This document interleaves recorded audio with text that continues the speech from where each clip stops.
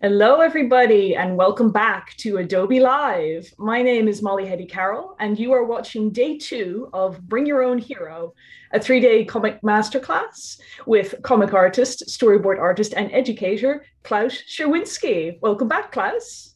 That is me. Hello, how are you doing? I'm doing really well. It's a really beautiful day. And of course, I must say hello to everybody who's tuning in live all over the world and everybody who's in our chat. Hello, Gareth Williams. Hello, Andreas Holler. Hello, Conan Samuel Eric Yao. Hello, Sandrina. I remember you from yesterday. You asked a lot of questions.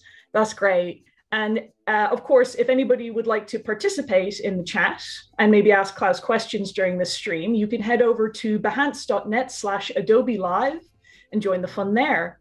So Klaus, yesterday was really great. You covered so much ground about comics and comic fundamentals. So what are you going to talk about today? Today, I'm trying to actually talk less. I'm going to try to draw more because drawing comics is a great joy, and it's also very entertaining to watch for people. So, we touched upon a couple of great points yesterday. So let's go into a little recap and just dive into drawing or into Photoshop right now. All right. If we can switch to that. So yesterday we looked at 2 pages from a G.I. Joe comic book that I drew. And if you missed the masterclass, you can still go back and see it. It's still on Behance and YouTube. Indeed, you can only comment when you're on Behance, right, Molly? But indeed, yes. So yeah, come over to behance.net and join the fun there and ask me questions. Today I will draw a page for you, an entire page, and that page is going to be based on a little sample script that I wrote. I concocted. It's really short, it's really tiny, really compact, and really simple. It's still super hard to draw that page within basically 1 hour that I have with you guys, just for the drawing part. So yesterday we talked about how this comic book page was created really from the script to the thumbnails and then actually to a final comic book with lettering. And we juxtaposed, we put next to each other these 2 pages here and compared them a little bit and saw how panel sizes vary. And we're going to talk about panel sizes and why panels are hard to compose for comic books. I'm going to talk about this in a second. And then I did a little drawing of a superhero, which is indeed Superman, the icon himself. So I did this composition. So check out our last chat talking about overlapping elements, and sometimes they overlap with the panel, and that's called border breaking. So if you do border breaking, the element that's most in the front, closest to camera, that has to border break. Things in the background can't. So there are a couple of rules always when I speak, when I teach. I know we're artists, so we can do everything on the blank page. Yes, you can if you're an artist. If you're a commercial illustrator, if you're a comics artist, you serve the story, and the story needs to be communicated in a very, very simple way. It's hard work to make it look simple. So there's a dichotomy for you right there. And drawing comic books is super hard. You have to be the writer, you're the actor, you're the director, you're the set dresser, you're the lighting artist, you're the colorist, you're the VFX, special effects person. You have to wear all those hats, and you have to cover all those disciplines. And that's not simple. And when I draw for you today, we will see how hard it is, even for seasoned professionals such as myself. It's still hard, it's still tricky, and it still takes an hour plus just to draw a sketch, not the final one, just the breakdown, just a sketch of the story. So let's see how far I actually get, or if I'm going to fail and have a hard time. Yeah, an hour is really short, like really short. So yeah, if you manage to pull it off, that's going to be very impressive. Yes. So I made a script for you people out there, and we're going to talk about the ingredients of this script in a second, and you will be able to comment live in the chat and let us know what's your favorite hero, for example. And we'll go through this in a second. I'm going to make it a little bit bigger here so we can read it together. It's even more important that people join the chat because there's going to be audience participation. So everybody go to behance.net/Adobe Live. Absolutely. I always prepare too much material for my master classes. And I always am happy to drop something that I promised I wanted to do. And I'm happy to drop it in order to answer questions from the chat, because that is the most important thing for me, to actually answer the questions and the struggles and help with the struggles that people really have, instead of just making up something like, oh, this is something a lot of people struggle with. Maybe it's something I struggled with and I overcame, but it doesn't mean that you struggle with it as an artist. And as an artist, we're all struggling. Indeed. So here's the sample script. It's very simple. It does not contain any dialogue. Adding dialogue to it makes it more complicated. And I'm going to show you a sample of that in 1 second. It's another sample from the G.I. Joe comic. But this one just has 6 panels, so it's very averagey for comic books, for American style comic books. Panel 1 is an establishing shot of the location A. So you can come up with a location that might be interesting. It could be anything. It could be a warehouse, could be a castle. I don't care. It could be a shop or whatever. Come up with something that's interesting where 2 characters can fight in. And then panel 2, we have a hero, and the hero arrives, or the heroine, male, female, doesn't matter what gender or whatever that person is, arrives in the center of that location. And arrives hopefully means something cool. I mean, like, I love flying superheroes and all that, and jumping superheroes.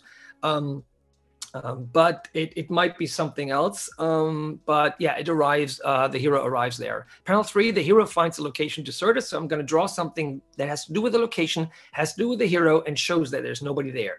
So that's going to be an interesting panel for me to draw. Panel 4, hero almost turns around too late. I have a spelling mistake there. See, too late with 2 O's, right? I'm not a writer, obviously.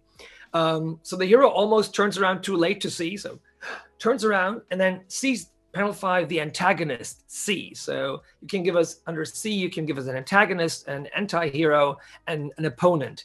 And the opponent is attacking the hero in this way. So maybe the opponent has a superpower, or the opponent throws something. And what is that object they throw? We don't know. You make it up. I'll try to draw it. And then panel 6, the hero reacts by using their ability E. Maybe they have a super ability. Maybe the super ability is just running away really fast. I don't know. Yeah, the hero reacts and evades or counteracts that thing. We don't know. Often these scripts are written in a similar way. They're held very simple, because comic book writers care a lot about dialogue and about story arcs and emotional beats and motivations. And at the same time, they want to give us, the artist, and I'm a collaborator with the writer, they want to give us a lot of freedom. So they leave out a lot of information that we have to make up on the fly. But that's the fun part, actually. I'm very thankful for that, because I don't want to draw scripts that say, we have a shot of the hero. It's a low angle shot. He's coming in from the left. In the top right, we see the top of a pine tree and a clock that says like 3 o'clock. And we're going to have in the background these and that buildings. And no, that's too much information. That's no longer fun. I'm just executing then. You know, I'm not an AI. I don't follow the orders, but also I bring in my own imagination. I'm not a robot that does that. And we want to have fun drawing comics. And that's what it's all about, I think. For sure. And also, because I've written comics, it can also happen where you're writing and then it's like, and then you pick, like, harking back to the Phantom comic yesterday, could be, and he picks up the table and it's like, where did the table come from? That can happen too. When you're writing, you don't think of it visually, while when you're drawing, you have to. That's another thing that can happen in the writing phase, where the artist has to give input. Yes, yeah. And if you have a thing like this, now that you mentioned this, for example, yesterday, I was like talking about the IV tubes that are being pulled taut here. They are really key storytelling element in this one there. And actually, the writer put it in there. I checked the script. It was a while ago since I've drawn this. And yeah, the writer actually is, I mentioned that, he's really good, JT Krull. He put that in there. It was a critical element to this story, because it really tells the story of him getting up. And it has nothing to do basically with me drawing him getting out of the picture, or how I draw the anatomy or the drapery in this thing. But it has to do with me actually establishing this IV tubes in his right arm already in the picture before. And it's even visible down here in the other panel. So this continuity is really crucial when making comics.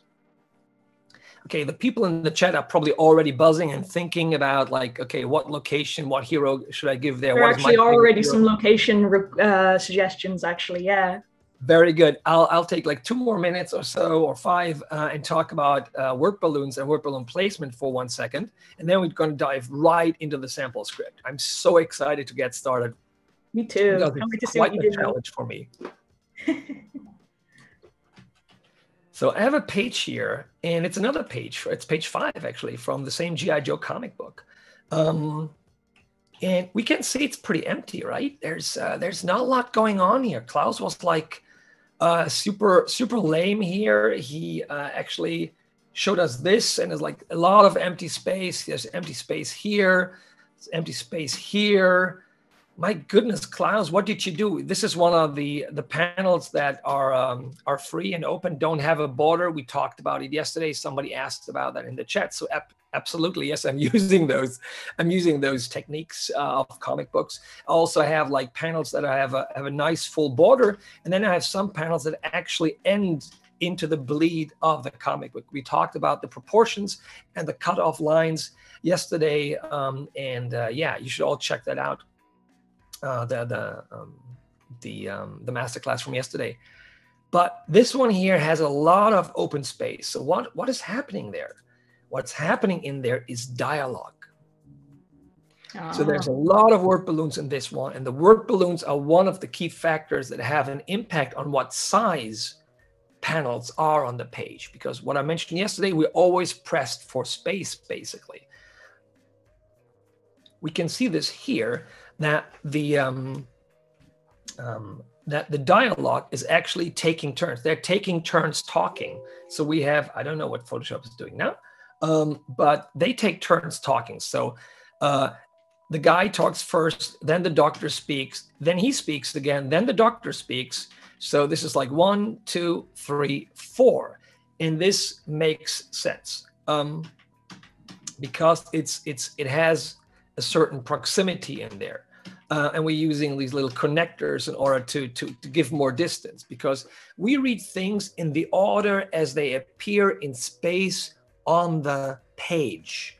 So if this work balloon is closer to work balloon number 1, then we're going to read this one first. This one is separated by space. So this is actually closer than this one. And that is the rule. It's a rule of approximation. And whenever there are other elements like the face in there, we will also look at the face. So face, hands, and work balloons are really interesting. So same thing is happening down here. 1, and then 2, he speaks, and 3, he speaks again, and then 4. And we actually not going to do a little pointer here. The lettering artist actually did this one. So that's a smart way of doing this. And let me see what's in my breakdowns. Oh, looky there. In my breakdowns, you can see the work balloons arranged in a specific way, so we know what's going on here. So he goes like, coming up, it's like, oh, you're waking up. And we can compare this with the final one, and we see the work balloon was again changed. I thought the work balloon would be here, and the lettering artist placed it there. What does that mean? That means because time in storyboarding and in film is space in comic books, things happen in a sequence. That's why it's called sequential art. And there was a guy who wrote a book about it, Comics and Sequential Art, by Will Eisner, if I remember correctly, right? Oh, I have a copy of that actually right here. You have a copy right there. Oh my God, this is almost as if we planned for it. Yeah, that's a really good book. Little book recommendation here. That's fantastic. Everybody buy this book. It goes into the theory. It gives you a lot of drawings. Will Eisner, there's an award named after him in America. And yeah, you should really check out this book. You know he means business. I have a question about the bubbles, because your sketch, the bubbles that you kind of blocked in as placeholder are pretty much the size of the bubbles eventually. How do you know how much space to leave for the text? Is it just feeling? Is there a technique for that? There are 2 techniques. This here is called eyeballing it, right? Guessing it. The other technique is you actually take lettering in Photoshop and squeeze it in there in the exact size. Go to like size 9 or size 8, whatever it is, and actually take a professional lettering comic font like from Comic Craft, for example.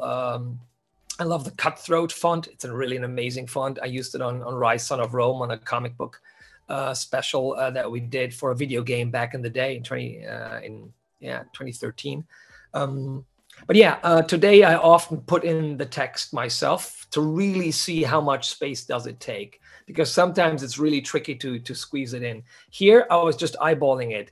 Big, medium, small size word balloons. You can just eyeball it. The good thing is always leave enough room.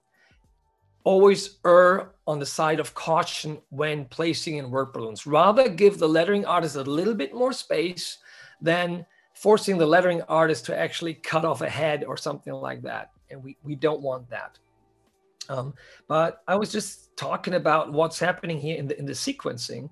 And it's that basically this moving this word balloon from here to this location, to the second location where it actually is, means I thought he's like, and then he comes up, and now it's like he comes up and says, So there's a little bit, an order of that sequence has been changed a little bit by that, and that's perfectly fine. And again, as I said yesterday, everybody, including the lettering artist, is part of the storytelling chain, and they help make the product read better. And this is damn fine lettering, if I may say so. For sure. There's a lot packed in there. It's so funny, the difference between the one where it's kind of empty and then when you put the text in, it's actually quite a busy page. Yes, right. So I left a lot of space here in order to make that happen. And I made a decision to put the G.I. Joe character more on the right here. So the left opens up to put a word balloon. And that was actually the idea I had. You can even see how I made the word balloon here, like go behind the ear and actually bracket it into like 2 little sentences, because he has a lot of dialogue there. Oh, yeah.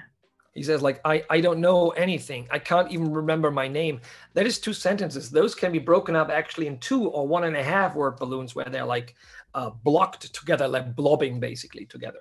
But yeah, at some other masterclass, I will go more into word balloons and we can talk about that stuff. It's a science on its own, and it's a wonderful field.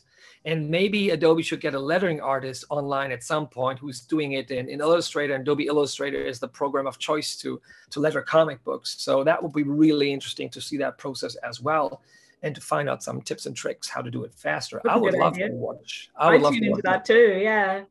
So I think we're probably going to move to your sample script relatively soon. So I'm just going to urge the audience, if you can already start suggesting, some of you have suggested locations, but if the rest of you could suggest some locations, I think we'll probably get started on that quite soon. Yes, we will. So let's dig into this. I'm just going to wrap up this page here really quick. So it's something when I looked at this, I was looking through this and I saw these characters interacting. This is the sketch for it, right? The pencil sketch I did before. And I noticed how important the hands are. There's not a lot of background in here, and we see very little of the characters. You can see, like, we never see the legs of the characters. It's just basically upper bodies, face close-ups, and all that stuff. I could have done a shot where they're like fully visible in that, but it would have given me a lot of dead space. And I always want to go as close as possible and as far away as necessary to maximize the faces, because that's where the emotion is. That's where it really happens. And the second thing I mentioned is word balloons and hands. So let's check this out. Oopsie. Let's check this out here. So this is the page with the hands, and now I've taken out a couple hands.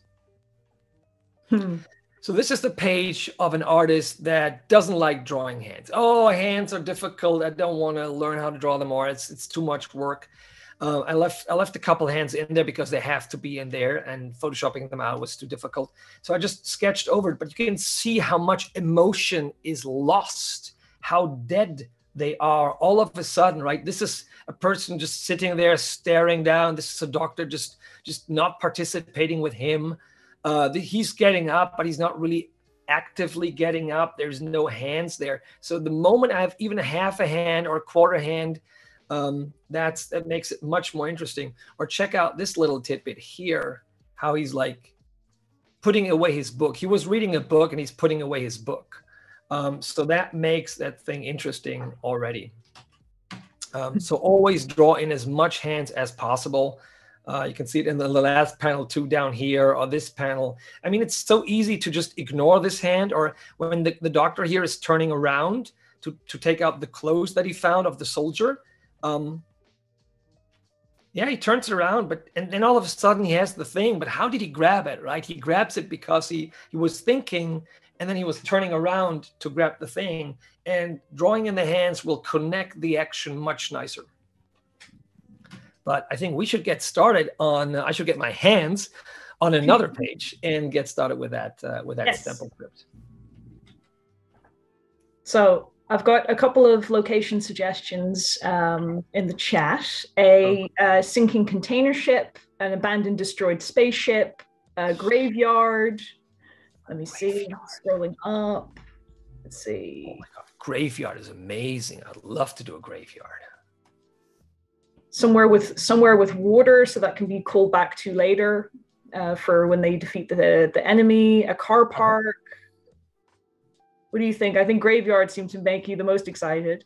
Graveyard is like so cool. I mean, that's a great location for a fight. There's stuff you can throw there. There's shapes you can use that are very simple. Sure, car park is like absolute hell to draw because you need to draw cars a lot. It's if you had said like a stable with a lot of horses standing around, that would also be very difficult to draw. And I'll suggest something, a field, an empty field with some grass. Wonderful. I can do that. Yeah, it's funny. I mean, like we need those backgrounds to actually give us the idea of where they are. And drawing in backgrounds will always enhance the performance of your characters. Because I said, you're also the actor. When you're drawing and you have to think a little bit like an actor, you're not an actor, but you have to think like one. And you have to coach your character that you do and coerce them to do certain things and look dynamic and look extreme and look heroic. But what hero is good for the crew? Yes, please suggest heroes. And while people are suggesting their heroes, there's actually a question from Michelle, which is that John Rochelle was featured on Adobe Live a few years ago, and he did a stream on lettering and Illustrator for comic books. He also has a LinkedIn learning course. Klaus, do you have any online courses? I personally don't have any online courses. I don't have the time to prepare one. I should do that at some point. I should also write a little book because I think I know a couple things and I can inspire people to pick up the pencil and tell a story with pictures. I didn't get around to it yet, but fantastic. J.G. Rochelle, John Rochelle is amazing. And he actually works with Richard Starkings with Comic Craft. He's a Comic Craft person. So yeah, the book I recommended yesterday, he had a hand in that as well, I think. Oh. So fantastic. The world of comic books is small. Yeah, that's crazy. So guys, we need your hero suggestions. My favorite heroes don't work. I really like things like Plastic Man and like Man Thing and stuff like that. But I don't know. Let's see, if it's a graveyard, I guess Batman makes sense, or maybe Nightwing. Oh, Nightwing is cool. He's jumping around a lot, throwing stuff. He's a DC hero. He's easy to draw. So I need something that's relatively easy to draw. So if you come with something like super duper crazy, like I will just spend 20 minutes drawing this one character on the page and I will not get to a second panel. Well, so Nathan suggested the graveyard so that the character could be mourning. So maybe he's visiting his parents' grave or something like that, and then somebody ambushes him. That is definitely interesting. Yeah. I mean, it's not necessarily in the script, but that's something we can bring in there and to make it more interesting. And this is something where I like, if I got this script as a storyboard artist, I would ask all those questions. This is too simple. It's not only a sample script, it's a simple script. It's a simplified script. So a real author, a real writer for comic books would have more information in there. They would say like, okay, hero B is coming back to see his parents' grave or something like that. So we would got all that content. All that is important. The writer would put it in there. And then we would embellish and expand on that. So we can see. I like your Nightwing suggestion, though. The other suggestions I see are a heroic squirrel, a garbage man, a grave digger, and Spider-Man. Spider-Man is indeed fantastic. I mean, Spider-Man is like Nightwing, right? But I like Spider-Man more than Nightwing, so I would immediately gravitate towards Spider-Man. That's super good. Yeah, right. a squirrel is funny because like I want to draw a sample script for American style comic books. So let's keep it American style and maybe use Spider-Man because he can shoot webbing and he has a lot of different abilities, right? So let's go with Spider-Man. Very simple, very much in my ballpark. So thank you very much for the suggestion. All right. And next up, we need an antagonist, and we need a way that they're attacking the hero. Yeah, so an antagonist, an opponent, they're going to fight, and they're attacking the hero in this way.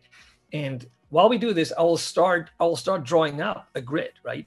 So the grid I'm drawing up is the most simple grid I could ever imagine, and it's basically this six panel structure. Simplified here without a gutter actually. So for thumbnails, that's okay for me because I don't have to make it look pretty. At the end, I hope I have the time. I'll just create the gutters really fast in Photoshop, click, click, click, click, and we'll do the thing. So let's see about this. I can also actually trim this blue line page now because we want to draw out to the bleed line.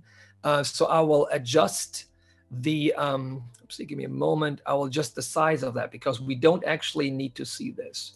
So we need to go here actually. Let me see, that is I think this, and then we go here and go there, and then I just have to draw until the edge of the page. Boom, here we go. So this is my trim line. The dotted line is the trim line, or down there is the trim line, and this is going to be my comic book page that I have. So now I have to make a decision. What panel is my money shot? Which panel is the big panel?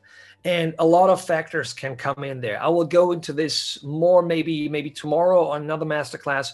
So there are a lot of factors in that. Word balloons and text captions is one of the factors. Another factor is like how complex is the action. If it's Spider-Man, he's jumping around like crazy and we draw him like 6 times because he's so fast. That is a complex action to perceive and to see, and we need a lot of room to do this. But it also might be the importance of the moment. Maybe Spider-Man is really shocked to turn around and see this hero like, oh my God, you're alive? So this shock moment might be really important. There's not much happening on. It's just Spider-Man's face, basically. It's all I need. I can go in as close as possible, as far away as necessary. So I don't have to draw a bazillion background elements in that shot, in that panel, but it's really important and I can make it bigger just because it's important. So there are a lot of factors going into this, and I will see how this goes. There's another thing, and our people already, don't want to interrupt myself, but are people already like giving us an antagonist, like an anti-hero, an opponent? There's a couple. There's a couple of suggestions. A necromancer that maybe raises the dead. Ooh, wow, cool. Making the gravedigger into a villain. A gangster. Undead Uncle Ben. That's a good one. Psychological horror there. Wow, for Spider-Man. Yeah, one of my favorite villains is Mysterio, and he might fit because it's Spider-Man and it's a graveyard baby. Not sure. An owl-based villain. An owl-based villain. Okay, but how is he attacking? Oh, they are attacking. Yes, this is also important. We need to know what they're doing to attack Spider-Man. Yeah, I mean, I can come up with something. I mean, like, we had a graveyard, right? So maybe somebody's throwing a gravestone, you know? That's fine for me. I think that's good. Oh yeah, it could be Solomon Grundy or something, mixing up the universes. Yeah, so yeah, we can totally mix up the universe for sure. So somebody said like a necromancer.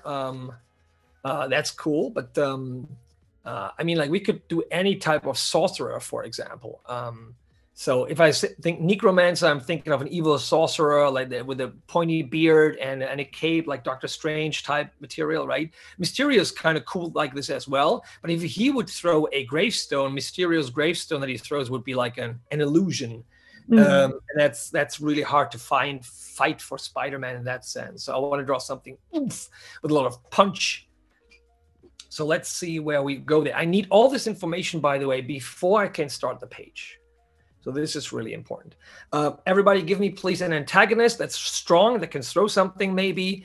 And then, well, the hero reacts with their ability Spider-Man. So maybe we have a choice there of like Spider-Man's webbing something, or he's evading really fast. That could be really cool. Or Spider-Man's actually, you know, destroying with his superpower. He's destroying the graveyard thrown at him. It's just concrete. Spider-Man is super powerful, so he could do that too. It's your choice. I'm going to draw it. Nathan is suggesting a lich that raises skeletons, and that's what attacks Spider-Man. And Sandrina is suggesting maybe a vampire attacking him. Maybe Dracula is attacking Spider-Man. Oh, a vampire. I think that's really interesting. That's cool. Let's go with a vampire character, right? I'm just going to write vampire here. And that could be indeed Morbius, the living vampire, who's a really cool character in the comic books. Perfect. And he's attacking the hero in this way. Maybe he throws the graveyard. Like, I think he could do this. Yeah. And maybe you have an idea later on down the road. He throws something. Okay. Yes. Maybe the chat still has an idea in like 5 or 10 minutes, because I need to start drawing. I only have 1 hour left, actually. Oh, yeah. Yeah, better get going then. So, yeah, guys, you need to think about how is the vampire attacking? He's throwing something at Spider-Man, and then Spider-Man reacts by using which power? So we need something that Dracula's throwing and something that Spider-Man's doing to counter. Fantastic. So let me explain one more thing, and it's something I call the natural panel form. If you have not heard about this concept, that's because nobody is using it. I like to talk about this because drawing comics is hard. And whenever we start drawing as an artist and somebody gives us a prompt and says like, okay, please draw, for example, draw a human, right? So I'm drawing a human that's just standing, just any human, just drawing the shape of a human. Here's a human for you. Cool. The natural panel form of that human, like naturally, I would draw him like this. And most people would be like that, right? So the natural panel form is actually a rectangle. It's not a box, not round. It's a rectangle, as comic panels mostly are. And this is the vertical one. So what if I hear car, or what if I hear, let's say, hospital bed, right? And if you hear hospital bed, right, like this is how we talked about it yesterday. This is what we would draw. This is a hospital bed with the ground underneath it from the side, because it's very easy to identify it this way. And there's a person lying in the hospital bed, maybe. So that's good. So the natural panel form of that is, is this. So this is very natural. But when we composite a page and put more pictures next to each other, right? Like Scott McCloud says, juxtapose pictorial and other images in a deliberate sequence. If we do this, sometimes it doesn't work out for us. And sometimes we might have to go ahead and do a comic book panel where the upright standing human, and we might need a panel like this, and the person lying in a hospital bed is in completely different panel shapes, different panel forms. So it doesn't follow the natural panel form that we would assume and that we are used to drawing in. So comic book artists have to be able to draw anything from any angle at any time. And keep in mind that there are also word balloons that go in there at some point. So keep some room for that. So how would we do this? How would I do a shot of a human? You know, like if I was like 10 years old, for example, back in the day, I would just draw this. Right? And he's my character standing around like this. So there's a lot of dead space that I don't know how to fill, maybe because the action is about a character walking into a hospital, for example. And yeah, so I can draw like a hospital thing here, or a hospital bed, or whatever it is. I can draw this, but it's relatively boring, and I want to make it exciting, and I want to go as close in as possible, as far away as necessary. So what I will do is I'll do like an extreme Dutch angle. The diagonal is the longest form, the longest line in this rectangle, right? It's not the height of it. It's actually this line. So what I'm going to do is very simple. Let me see if I have this on another layer. I do have it on another layer. I can do R actually and rotate this thing a little bit to make it easier for me to draw. Whoopsie, something happened. Very good. So I'm going to do it like this, and I'm going to draw in the character, and I'm going to draw the character from below. So all of a sudden I have to be able to draw characters that are walking and that are existing, and I have to do it in a low angle shot. So all my lines converge upright, and it's going to look very dramatic, and it's going to look very cool. We have an arm going out the thing here, out the panel. We have the hips here, and then we have the legs, and I have another leg here, and I might have another leg going, let's say here. So he has a hand here. I'm gonna open this hand up, so it looks relaxed, and the character is walking forward. We have his ear down here, just adding a little bit of anatomy to make it read better, and then we have lines up here. And then if it's a hospital, for example, we could put in a sign here. We could put in the edge, the frame of a door. If we can draw prospectively, we can draw a door frame here with the framing all around it. We could put a line here, because there are often lines like, oh, the yellow line, follow the yellow line to get to the emergency room or something like that. We can also put in other stuff. And here we can actually say like ER room this way, right? And make an arrow there. And then we have an interesting panel, and I'm going to hit R here, take it back. And now I see, oopsie, that went too far, Klaus. So I'm looking at this now, and I'm like, oh, you know what? This is actually a little bit too dramatic. So I might want to change this just a little bit and just tilt it. And it's so easy in Photoshop indeed to do this. If you have drawn this, you have to do this again. So how much do I actually need? Maybe I just need this. Maybe this is actually good. So maybe this character is also talking about stuff, and we now see how room opens up in this illustration. It still works, but I was like, oh my God, I've had it with these people. I have to do something.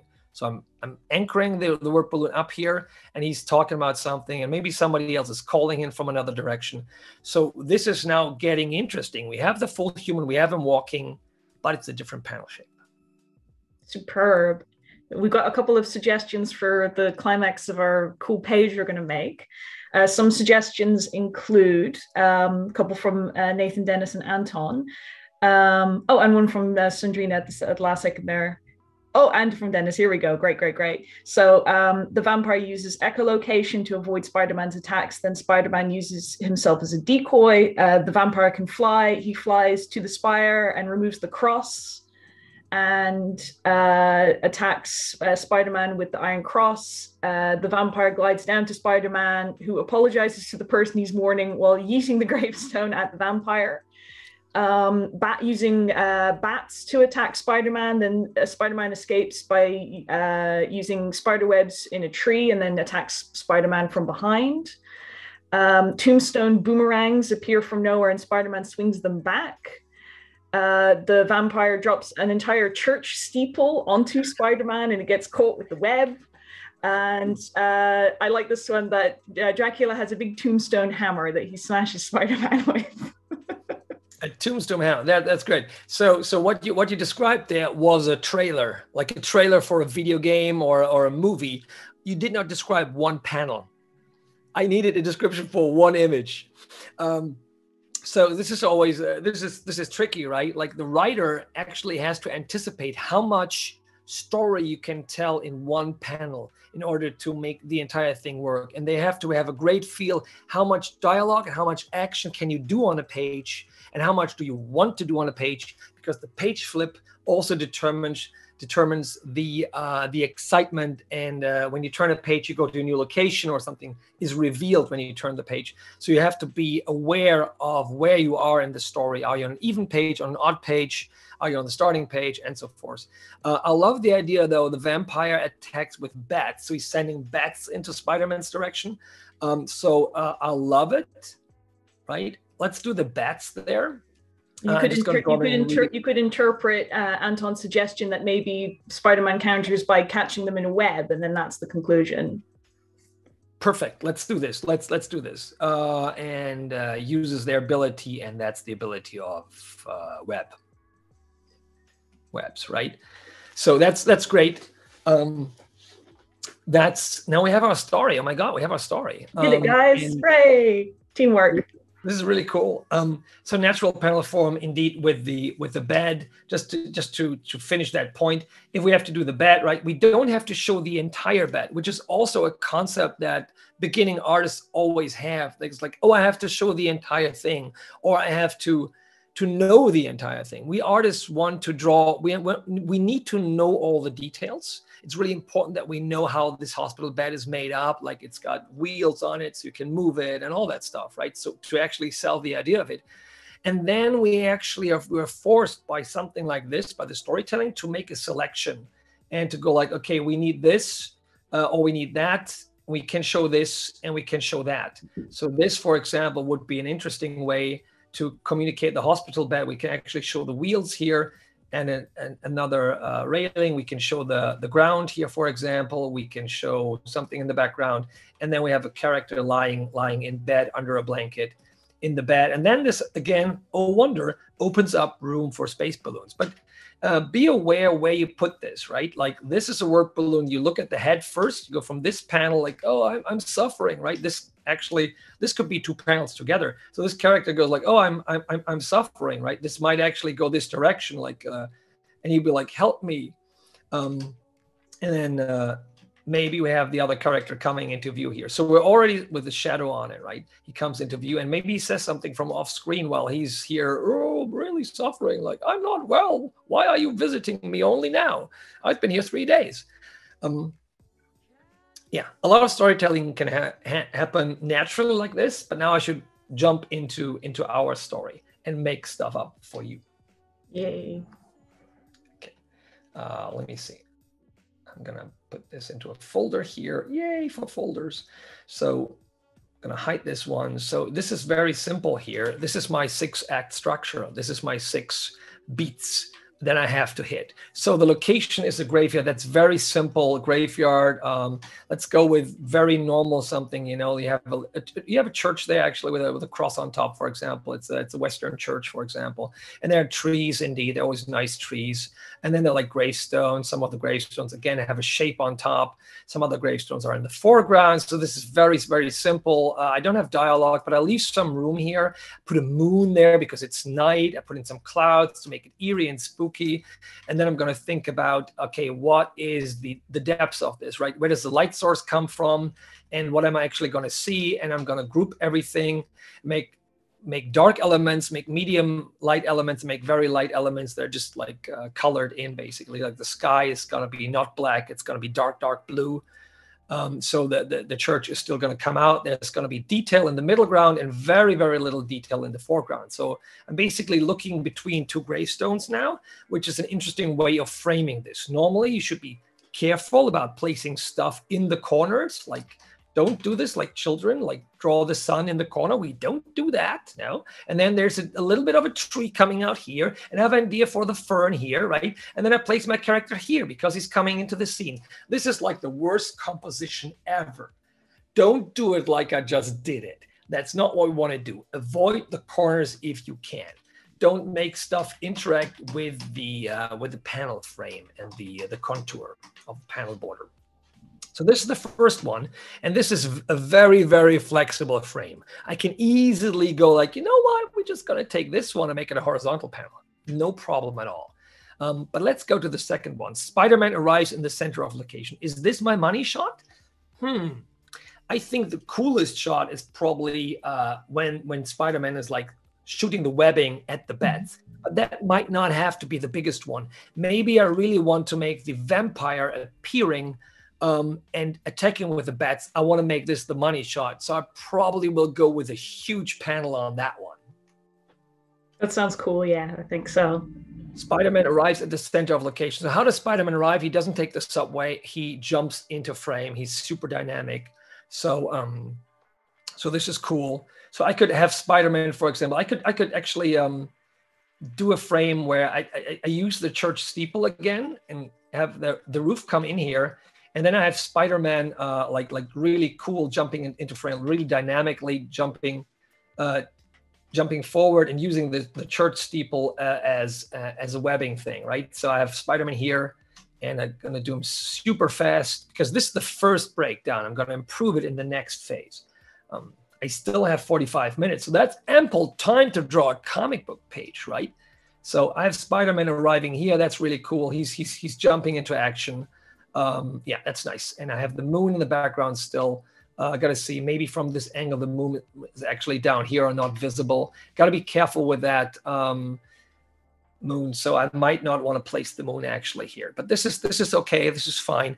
And the hero finds the location deserted. So I have to show Spider-Man being there alone. There's nothing there. So I could do Spider-Man actually just showing. I don't have to show him completely, right? What I want to do is I want to create a space that it has a lot of emptiness in there.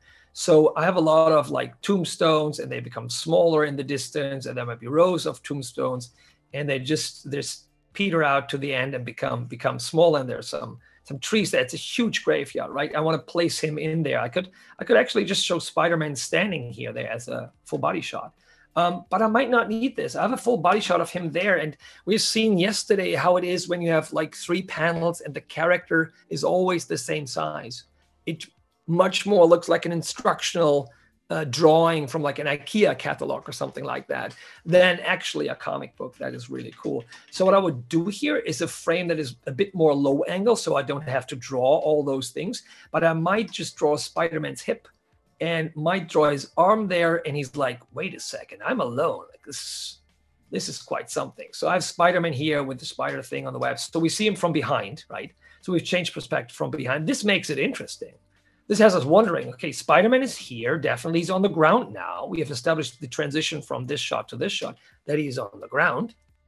And we put in all the gravestones. Like these gravestones would now be visible here probably. Okay, he's alone. There's nothing happening. But then he hears something, and we have Spider-Man turn around. So very simple. Spider-Man turning around. He turns towards us and put his shoulder in here, and his spider sense tingles. What? Damn it. And you see that this is nice, and I can draw in a little arrow. No, we do this for storyboarding only. I can do like put in this here, but I don't have to actually because we put in the turn already. The character turns around with his head first, and then the shoulder follows, right? I can't do this, and I can't do that at the same time. It's not possible because we're not storyboarding. If you storyboard and do an animatic, this could happen. First this one, and then have that one. But if we do both at the same time, it's working for a comic book, and it's nicely illustrating the point. Andrina asked a question earlier that kind of pertains to this, which is, do you take photos of yourself in different poses to serve as reference when the pose is a bit odd? Very rarely, but I have done it. There was a scene I shot for a AAA video game. It's not yet out, so I can't talk about it. But there was a person that was holding a spear towards the camera and like threatening us in an ego perspective with it. And yes, I took a picture of myself with my camera, put it down on the floor, took a broom, and the broomstick was my spear. And then I had all the foreshortening and the hand positions and the position of me dynamically and naturally standing like this. I had it all figured out. It took me 2 minutes, and then I could trace it or just like draw over it or be inspired by it. And it took me another few minutes to draw it. Constructing this, really hard. So today you have a camera on your cell phone, please use it. You have a camera on your computer, please use it for reference. There's no reason why you can't draw a hand because you can just reference your own hand. It's super easy. And that brings me back to the Spider-Man here. We don't have a hand yet. Check it out. We want to draw in the hand. And he's like, what? Opening the fingers. He's not doing a fist. Spider-Man's like, I'm so surprised. No, this is surprised. So you open up the fingers and draw a hand. I scribbled it in really fast in here. So that's panel 4 already. Panel 5, the vampire attacking the hero in this way. So we need the vampire character. Let's put him in here, and one leg front, and he's like jumping. Let's do the other leg, for example. It doesn't matter right now what it is actually, but he has one hand stretched out towards the camera, which is really cool looking, and the other one's going back. And maybe he even has a cape. I think Morbius has a cape, and Count Dracula also has a cape. And yeah, wasn't Dracula in Marvel Comics too? He was, yeah. Awesome. So the bats come like, these are the bats. I'm going to draw them more like birds because I don't have time to do this, right? So I'm going to draw like bats in here, and they're attacking our hero. And they are basically coming and forming a line. So they're forming a line like this, getting bigger. So this is something that he attacks us with. So it's weird, right? There's a lot of dead space here. The word balloon probably wouldn't be down here. This is kind of boring perspective. So I have to look this more exciting, but I might actually want to make this into a big page width panel. So we have more opportunity then to see the length of it, right? Because we don't need his legs necessarily, but we need to have the bats come from his arm because he commands them to attack. So that's one panel. And then we have Spider-Man thwip, shooting out his web. Yeah, that's going to be a simple panel too. So we go back to Spider-Man, and Spider-Man might do it with both hands, basically. It's the official comic term, the official Marvel term, thwipping. That is correct. Yes, it is. Stan Lee made it up. Excelsior. So this is great. So he's doing the thing. He's doing that. And I'm going to draw really fast in here. And he's shooting the webbing, and we have some webbing here. So webbing goes forward, and the bats are like caught inside it, right? Bats are not really big, but there are a lot, so that's dangerous.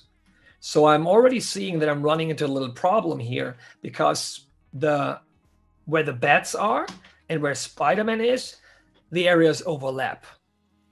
And whenever I show things behind each other and hide them, it becomes less readable. For example, my arm, my fist, I can extend it to the camera, but now you can only see my fist. My arm is completely gone. So that's not good. So I have to stretch it out.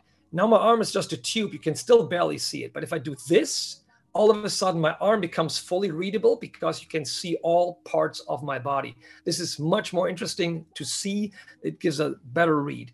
So maybe I actually have to do a horizontal panel here as well. And now I have all the info that I need basically for my page.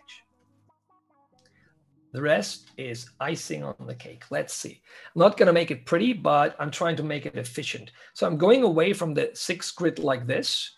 And I know I want, I'm going to paint myself into a corner now, or into a box, quite literally. So I know that I have this entire page, but I need to keep the main action happening in the life area. Never forget that we have this life area, and we want to respect that, because all dialogue will go in there, and all the elements that tell the story go in there. I cannot cut off something that is really important, like his hands, for example, or the bats flying out, or like his butt cheek here. We want to have that Spider-Man butt cheek in there. Yeah, I'm gonna have some Spider-Man butt. While you're fixing this page, are you good to take questions? Because there's a couple of questions in the chat, or would you rather wait until you've had an opportunity to work this page out a little bit more? Yeah, let's get into the questions in 1 second. Okay. Maybe you can collect something and find a theme in the questions that is of interest. Yeah, so I know I have like 6 panels here, and I know the big one. So this is going to be a smaller one. Maybe going to put this down here. This is the lower section of it. And then I'm going to do a big shot for my my villain attacking. And that already leaves me with only half a page for 4 panels. The good thing is that this establishing shot, as I said, is super easy to put in there. So I can really make this a tiny panel. I can actually make a lot of that happen outside the life area, because the main shapes are really easy to take in there. So let's see. Panel 4 is Spider-Man turning around. So this is panel 5 here. This is 6. So panel 4 is Spider-Man turning around. I can make this a tiny panel as well. So I can just go in here and make this a page width panel, make it dramatic, but I just need his head, his shoulder, and the hand, or like the tips of the fingers. And the viewer will put everything together and interpret the picture correctly, because the picture continues outside the box. So now I have 3 more to put in there. So the first one is the establishing shot. I could actually do the establishing shot and the hero arriving in the location in 1 panel. That would be a deviation, but I would get by with that. So shall we do this? I don't know. Let's find out. Let's see. So theoretically, I could make this really a small panel. Just use this, basically this space is important, and we can use the air here and put a moon up here or something like that.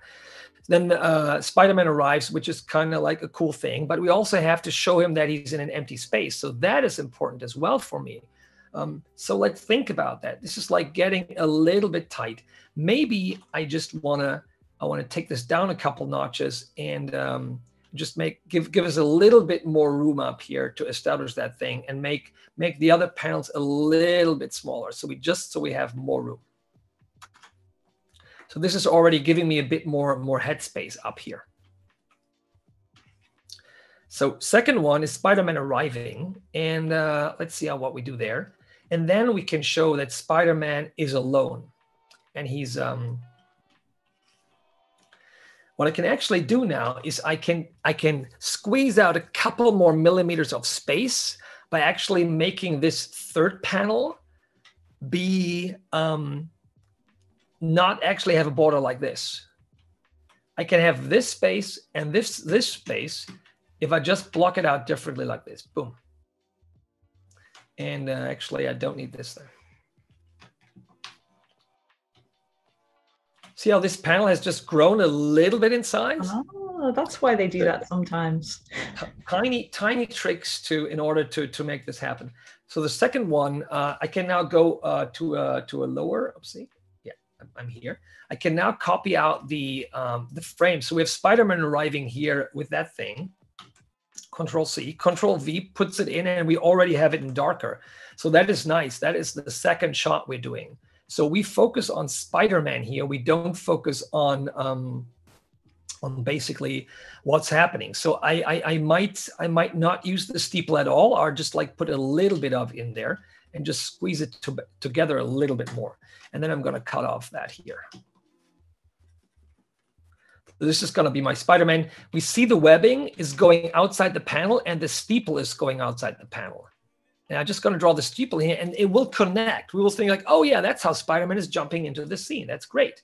Then I have panel 2 where Spider-Man is arriving. We remember it still. This is the middle panel. This is like middle tier. This is the panel where he's arriving. Yeah, that's kind of good. It's very space efficient. So let's use this one. Control C and throw it in here.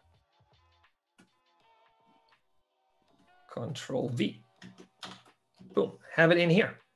And it works. We just need a little bit, can just like elongate this a little bit and see how we do for space there. Now I'm seeing like, well, maybe there's too much of the butt cheek. Like what's going on at this? I want to see more space of the rows of gravestones. So I might want to go with a Dutch angle, because we just learned if we do a Dutch angle, the horizontal line is longer. And this is exactly what I can do.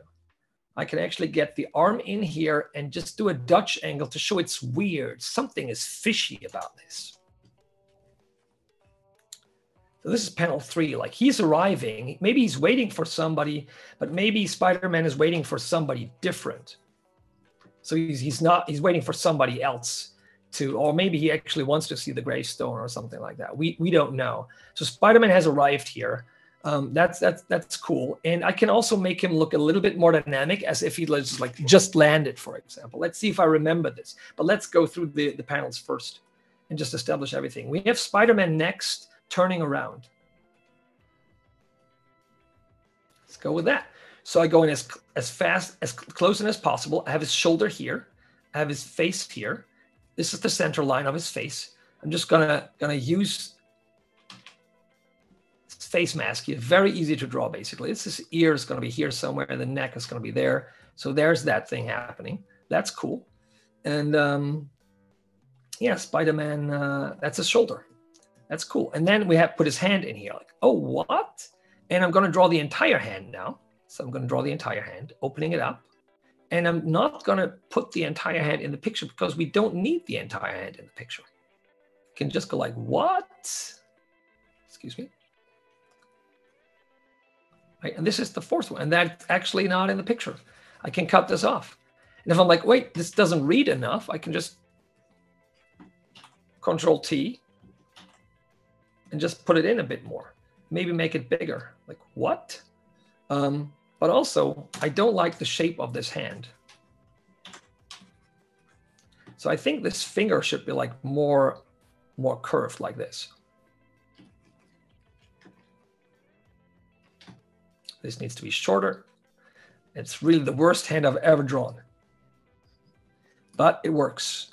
It's more exciting now. I should actually open up the thumb a little bit more and redraw this hand. My goodness. I think what you're demonstrating now touches upon a question that Mohammed asked, which is how do you distribute the character, the body, the head, etc., dimension, proportions into the workspace of your art? And that's what you're doing right now. That's exactly what I'm doing right now. So if there's a work balloon, you would not put it over the hand. That's not good, right? So you have to make sure that there's no work balloon here, that he doesn't go like, I think I will just, what? You know, so there's a sequence to this. I think I will just is not him turning around. What? He's turning around on what? So there is a work balloon and he goes like, I think I will just what? So this doesn't work. If we place it here, that doesn't really work.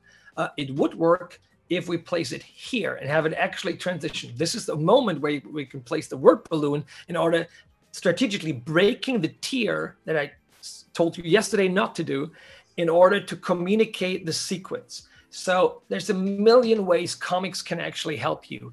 You paint yourself into a corner and you go like, shit, this is not working. Now it's working all of a sudden. So this is a good one. We have the spider sense tingling here. Boom, spider sense going off here. That's the good one. And then put the webbing up here and just put that on his shoulder. Doesn't he have webbing on his shoulder? I think so, right? Yeah. I haven't drawn it in a while. So put this in here. But this is something for later. This is something for later. It's not important for us for storytelling right now because we're just doing the basic storytelling. Let's go to the next panel. Next panel is going to be our splash panel where the vampire villain is attacking him. Yeah, money shot. Money shot. This is the money shot because it sells the book. Because somebody flips through and goes like, whoa, that's a cool vampire attacking with bats. Wow, I've never seen that before. So I will go in as close as possible, as far away as necessary. And there's something where I'm like, okay, you know what? I can actually have border breaking happening here. This is possible to do this because this is basically happening at the same time. And I'm just border breaking in a way that is not fighting against any sequence of viewing the pictures, of looking at the pictures. And I'm able now to actually make this, take the bat out here, have him border break with a cape, for example, and have the biggest bats in the front and the smaller ones further away, and just put him in there. And we're actually much closer now than we were before if we compare these shots, right? He's just gotten a bit bigger, and that's really cool. And then we have him like coming out of a tree line or something like that, some background here from trees or whatever it is, some more gravestones, and then it looks exciting. I might want to cut him off here, but I just need to be careful not to cut him off at the limb, at the knee, or at the elbow, or at the wrist. We don't do that. So I'll have to do this when I do my sketch over this. And I'm going to wrap this up soon. And then I have 30 minutes to just sketch over this and just make it look a little bit better so it's presentable to an editor and it's clean and it's readable. And the editor who sees that goes like, yes, I understand the story. I understand the sequence. Whew. You got this. You can do it. Yeah, I think it's working. It's working. So this is cool. I'm going to flatten this down into one layer. That's cool. So it's easy to show it. And now we have this shot. There's not a lot. This is my life area. So if there's dialogue, it's going to be in here. And there's a lot of extra space at the bottom though. So that's why I can use this space.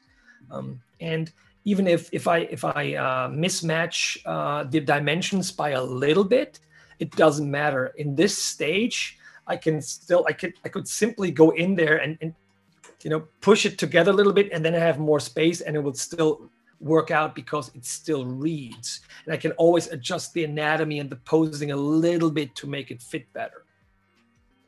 As you can see, there's a lot of creative juice going on here. There's a lot of back and forth. There are a lot of arguments that I make with myself, like, can I do this? Should I do this? Is this good enough? Does this hand read? Is the lighting okay? A million choices that we comic book artists do here. And yeah, it's not simple. This is not simple. Yeah, making comics is very difficult. There's a lot of disciplines all at once. So many. Yeah, so I have Spider-Man here in the bottom of the frame, and I've already made this compositional sketch, and I realized that it doesn't really work because Spider-Man and the bats are like too close together. That's what I mentioned there a few minutes ago. So now, since I have a horizontal panel, like, you know what? I can actually do this. I can put Spider-Man down here with his hands, with his jazz hands. I'm gonna put the face and the hands into the life area. Everything beyond that is icing on the cake. And I can put the bats that he's like entrapping in his spider web. I can put them here. And I can make them really big. And I can make his webbing fly out here.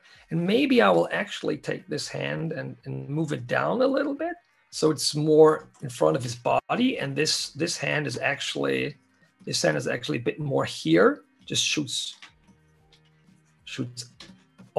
webs. So he basically creates webbing like this, like there's a W shape in there, right? So this is the webbing, this is the webbing, and this is how he does it. That's cool.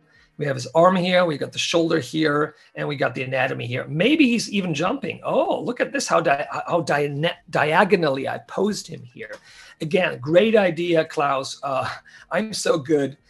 Yeah, just put him in here and have him jump, because it's freaking Spider-Man. He's jumping a lot.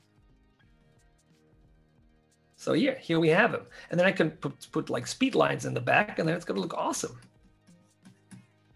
So tremendous. This is shaping up nicely. I just need the establishing shot, which is the easiest one in this entire operation. I'm just gonna go cut out the page below. I had it here. I'm gonna cut it out, Control C, and just gonna activate this again and hide this again, and then that goes in the same location. Boom, here we go. And then I just have to find what is good? What part do we really need? Yeah, we need the steeple, which should still be in the life area. We need the knight, and we need a gravestone, right? So I'm just, you know what I'm doing? I'm just gonna put this together. Just gonna put it here. So the church is normally on a little hill. It's nicely how they're done, because you can see it from afar then. So the gravestones are all like lining up here in front of it. So, and then we have a nice little lineup of gravestones here as well. So this is the really easy way of telling that story of where we are. And basically now all the creative part is done. This page works. This is a full page, and now I can go in and plus it, make it more readable, and make it a little bit nicer for the editor to see. This one can already be lettered. There can be pre-lettering on this, so a lettering artist can go in and go like, you know, there's work balloons here, but I have like 6 work balloons in this panel where he sees them, because he has a lot of thought about like, who is that person, whatever, he hears the sound. Can be a million things, and we need more space in that one, and this is not working out. But I should have done my homework. As I said today, leave a lot of room for the work balloons if there are any, but this is a silent issue. Like the G.I. Joe silent issue with Snake Eyes, the legendary one from the Real American Hero line of comics back from Marvel back in the day. Oh, how convenient. Yes. You don't have to pay attention to bubbles in this one. Exactly. It's very convenient, and I'm very happy that I wrote this very, very simple script. And look how far we came. We came from just fill in the blanks to the rudimentary sketches that you made earlier to this in no time. And the amount of problem solving on the fly that you have to do as a comic book artist is incredible. Yeah, there's a lot. I'm going to put this into a folder here because I might need the balloons. So I'm just going to reduce the opacity now of this. I don't know. Can you still see it now a little bit? A little bit, yeah. How's the resolution? Very, very good. So I will just, I will not actually, I want the resolution of this one to read a little bit better. So I just want that. Let me see. I don't want to get distracted too much by it. And now we're going to see how fast I can crank this out. Let's see. So we need a church steeple. going like this, right? And it has a little thing on top. And the church steeple is normally made with like, what do you call that? German word for that, Schindeln. Tiles? You have the tiles. Yes, thank you. There are these tiles that give it's an iconic shape, right? It's a little bit like jagged, the edge, right? So this part is dark because the light is coming from the right. The moon is shining against trees and it's reflecting on this thing. So this is happening here. And then there's an entrance to this church. I'm not going to overtly detail this. And it's going to branch out here a little bit. And we're going to put like a signature on top. Something is up there, shape that is round and cross-shaped and something. So this is going to go in here. So this is already like getting to the word. So it's a small church. So there's a door down here. And there's maybe a window next to it, another window next to it. Maybe there's a light on, maybe there isn't. Maybe there are some additional crosses here, something like that. We don't know. And then there's indeed wall, right? But I don't want to overdo the detail on that stuff. Just want to keep it really simple. I'm going to put another gravestone, like a part of a gravestone in the foreground here and make that really simple. Let me see how dark I am. Am I at full power? This is reading as dark gray. Why is that? Huh. I'm 100%. It's weird. I think this should be darker. Still, let me see this. Oh, it works. And gonna put a gravestone in here. And this gravestone I'm gonna make full black, solid black, fill it in. What a comic book artist normally does there, he just scribbles that in and then he puts an X in there. So if they put an X in there, it alerts the inker to make this a black area. So just put an X in there and then you're good. I could do a little light reflection to give it some more three-dimensionality and then break it up with a couple lines to show like, okay, this is stone. I can even break up the structure here a little bit. So we'll go like, oh, this is an old graveyard, for example. So I'm already like spitballing here with myself, right? And thinking about like, okay, if that's an old graveyard, maybe the other graveyards are also like overgrown with something, right? So I can put in some leaves here, for example. This is kind of good. Okay, this is cool. Some leaves are growing over that thing. So I'm going to put this here. And then when I ink it, I would use some white out to scribble some names in here that are not readable. What we don't want, again, like yesterday, we don't want to put a name in here, right? You don't want to put that because that will distract us from what's going on here.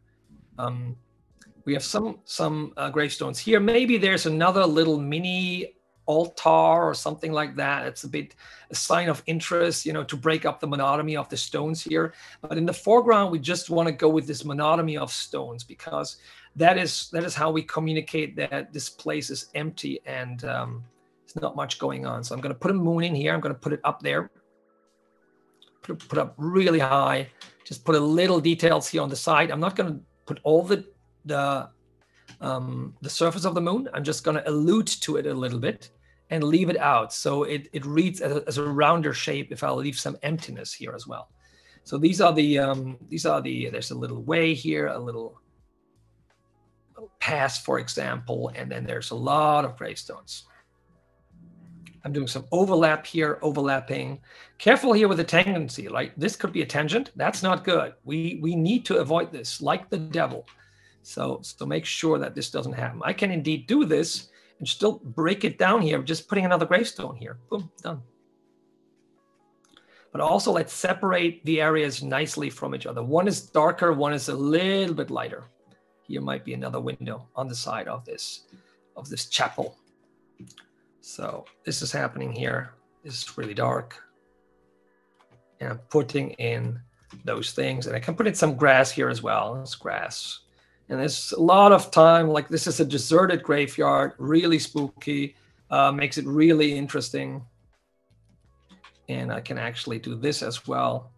And now I have an interesting shapes here that lead the eye towards toward what's going on here. This might be really dark. And then there's the passway that might be a little bit more light. And then I'm going to start rendering grass, for example, but not too much. Keep it light. We can add more detail with the coloring later on and add more value. And this we should really have dark, but not too dark. So we have three values in reading here. We have the first value, the really dark one in the front, and then we have the medium in the background, in the middle ground, sorry. And then we have like some trees here, normal trees. And I'm just going to do them as an outline. So, so the colorist has something to do.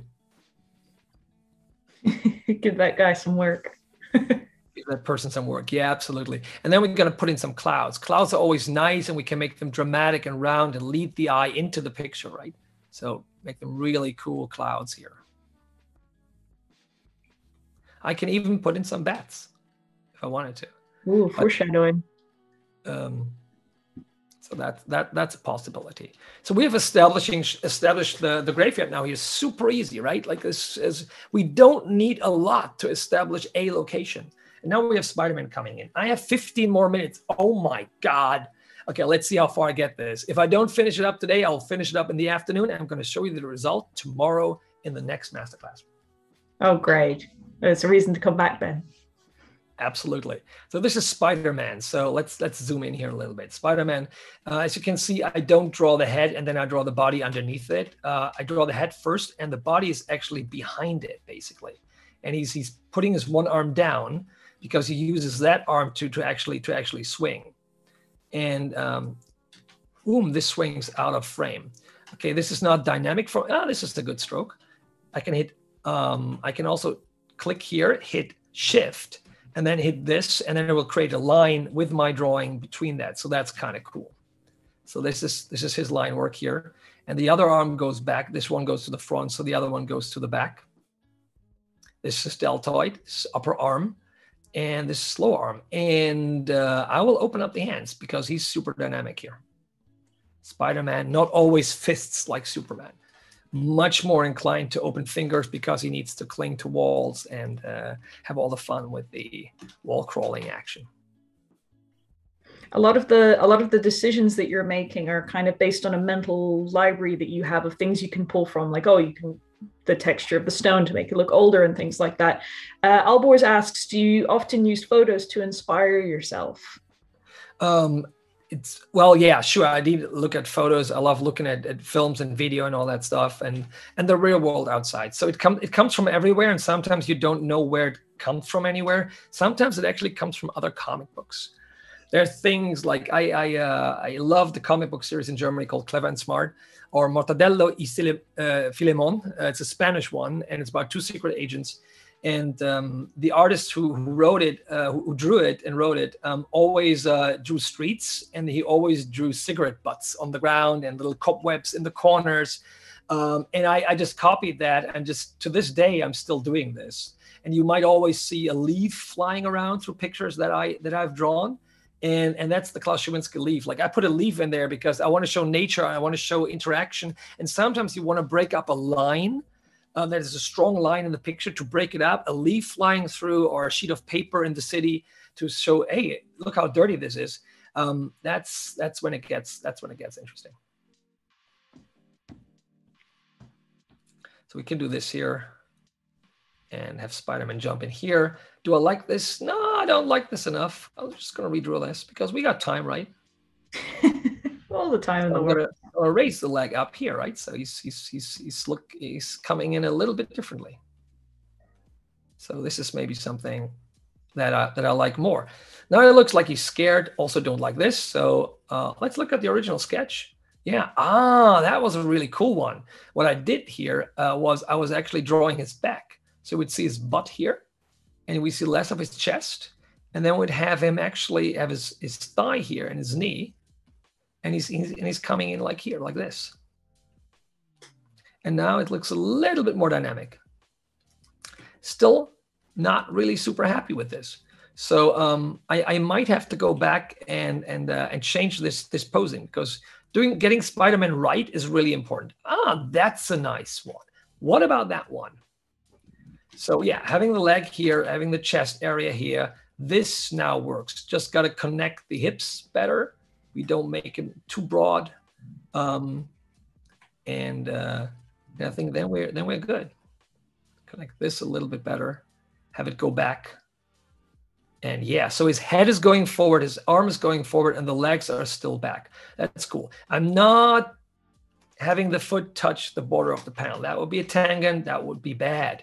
And here in the foreground, I can just put in the tiles or the roofing, the structure, and just reuse the shape I've had before and just put it super strong in the foreground and not render it out actually. Because we're focusing on Spider-Man arriving. Spider-Man has come. That's a good shot. So he's arriving like, hey, what's going on? He's ready for action. And then there's nobody there.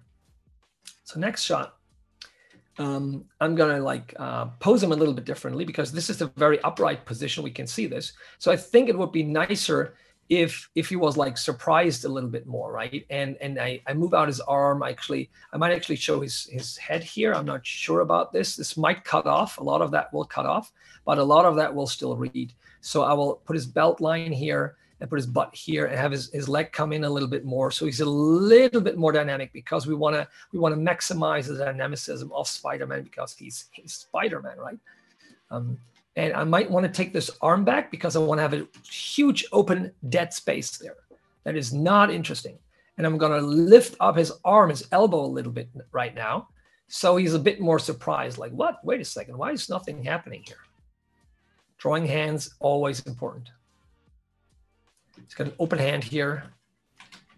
So yeah, this is more interesting. Like actually, this could be his face. This could be his mask. It could be at the front there. So I have to think about the character being extended outside. This is his back spider. It looks a little bit different than the front spider.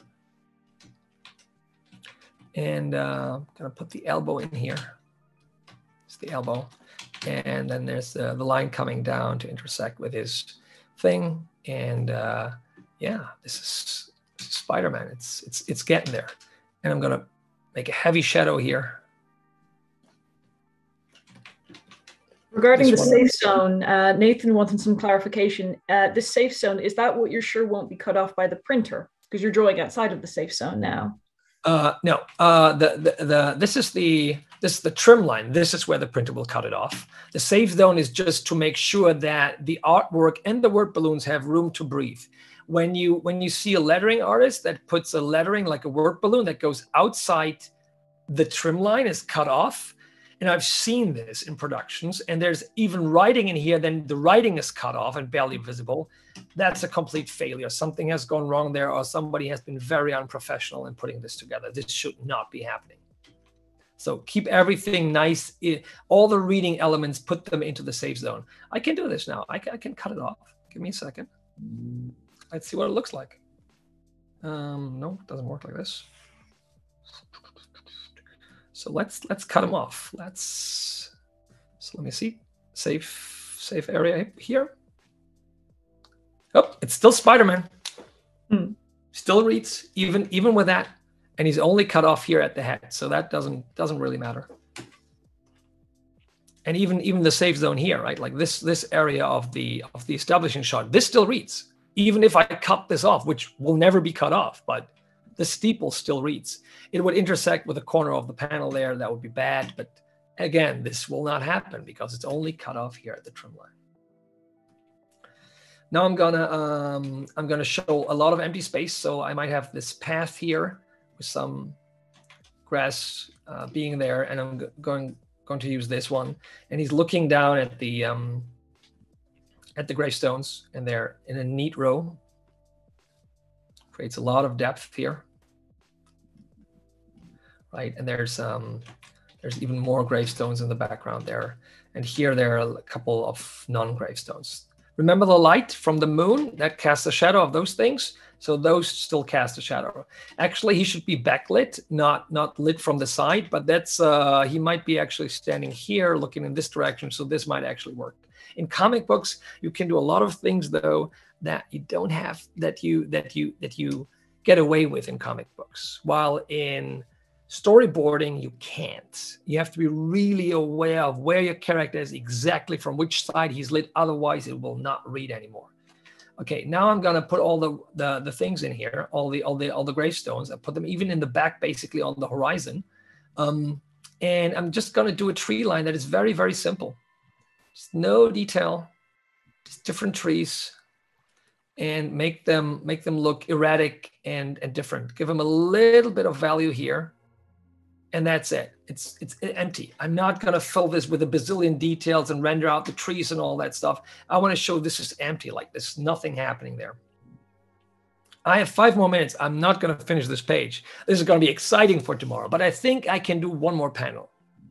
All right. But maybe there's also a question in the chat towards this process, because I'm showing the process. This is not about me finishing this art. This is about me explaining the process.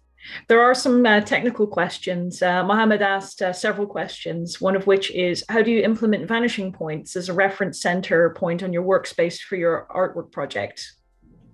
Oh, yeah. If I did a vanishing point here, I would just do a new layer, do this, and I mean, like, this is my vanishing point, right? This is very, very simple. And I would draw it myself. I mean, ideally, you would have actually a grid that you copy pasted or use a function in your computer program to do this. Wait a second here, and so this is my vanishing point. So this is good enough for that. And then I can just tilt this, Control T, move it outside the area. I can just tilt this in here. And then I would move it where it should go. And in this case, actually, it would move outside my picture or on the edge of the picture. What I don't want is necessarily a vanishing point that goes in the middle of a picture. I only do this when I have an iconic shot where somebody's like coming down a corridor and I want to show Tony Stark walking towards his business meeting and looking epic with a lot of room. Then I will do these converging lines converging on him. If that is not the case, vanishing points should be, especially if there are 2 vanishing points or 3, they should always be outside your panel. Think much bigger than the constraints of the panel box, please. In the case of that panel 3 there, that grid that you're holding up is actually pretty close to the drawing you did. So you mentally imagined the perspective and drew, because you're so experienced drawing, you don't have to put the grid down. Yes. But you did think about that, as well Absolutely. As the 5 million things you're thinking of as you're trying to draw the comic. Yeah, you can see how the gravestones here get smaller, right? And they all follow this perspective line that I've just coincidentally drawn correctly. So yeah, that's one of my skills. Everybody has different skills. You might be better at color. You might be better at making your characters look cute. You might be better at having a really tight, neat outline that you need for animation, for example, right? You work in animation, Molly, so you have a really good hand. You don't need the smoothing function from Photoshop. You can just do it, as you like. For me, this is all difficult, but what's easy for me is perspective, blocking, characters moving, and telling a story with pictures came naturally for me, but I also have a lot of experience. I've drawn a couple 100 pages of comic books, and I've drawn basically 100 pages before I actually started with G.I. Joe. So that was really good. I heard somebody say, an art instructor said, like, after drawing 100 comic book pages, then you're closing in on nailing it down and knowing what you're doing on the page. Before that, that's exploration. So please start drawing today, get those pages out of your system, and then you get closer to that. And then it will be as simple as I'm doing it here. And as you can see, I'm 1 hour in and I'm still just creating this sketch down. So I will have to take some time off screen and finish this page. And tomorrow we'll see if I succeeded. But I'm not going to take it further than this, because those are breakdowns and they're very instructional. After that, it's only the icing on the cake. It's just rendering, it's color, it's knowledge of anatomy, knowledge of drapery, and how to make it better. This is the essence of storytelling in pictures for American comic books. Fantastic. And are you going to post this page on your Instagram when it's ready? Oh, absolutely. It's so good that you bring this up. Totally forgot about this. Yes, I will post it there. Yeah, for those who don't know, Klaus posts some very interesting things on his Instagram. He posts a lot of process and a lot of his thinking, and occasionally things when he's speaking and stuff like that. I'll just pop your handle in the chat.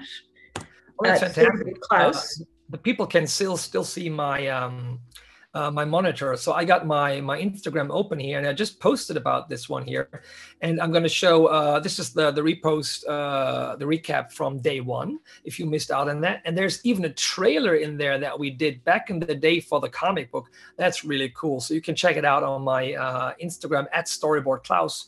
Very easy to memorize, and I'm going to guide you through the script. And if you want your comic page critiqued tomorrow on the air by me, if I'm supposed to look over it, just ping me. Just send me a private message on Instagram at Storyboard Klaus, and you can link me to your Instagram or send me the picture of the page you would like me to discuss. And yeah, I might want to discuss it. I don't know if I have time. I already have one or two things I wanna get into tomorrow. But I might have some time to discuss and to analyze your page. And I'm only choosing pages that are okay, right? I'm not super beginners. I'm not going to do that because I don't want to change your style. I don't want to